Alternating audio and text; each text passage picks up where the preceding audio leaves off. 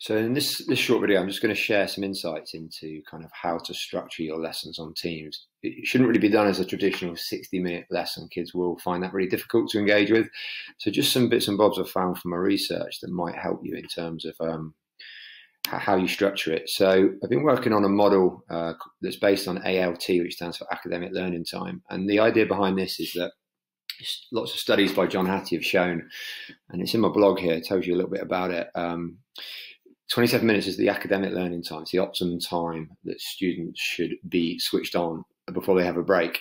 So this model here, essentially, it takes new content for the first 27 minutes, and you can do that via direct instruction, you talking to them or setting them some questions to ponder and think about.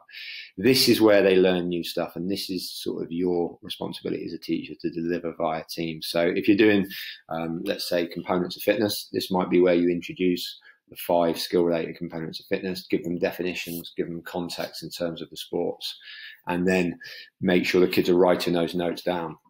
Or it's hard to make sure when they're working remotely, but ask them to.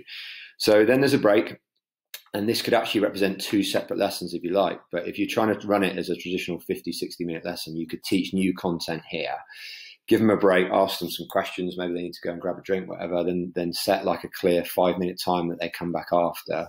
And this second part of the lesson is all about embedding the knowledge you've already taught. So this is about looking at exam questions, putting it into context, asking them loads of Q&As via the microphones, maybe in the chat room in Teams, which is, I'll just show you where it is. So when you're set up in your lesson, you'll have a chat function, and you'll be able to ask them questions via the chat function. I'm not actually in Teams here, but it's a chat function that you can ask them direct questions in, which is quite a useful tool.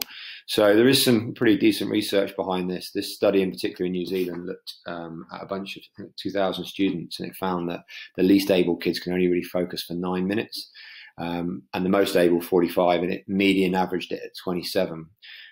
Which is really interesting, isn't it? Because that's kind of saying that's the optimum time and we shouldn't teach lessons for any longer. So just a bit of an insight when you're thinking about how to structure lessons. Maybe the first half, new content, little break.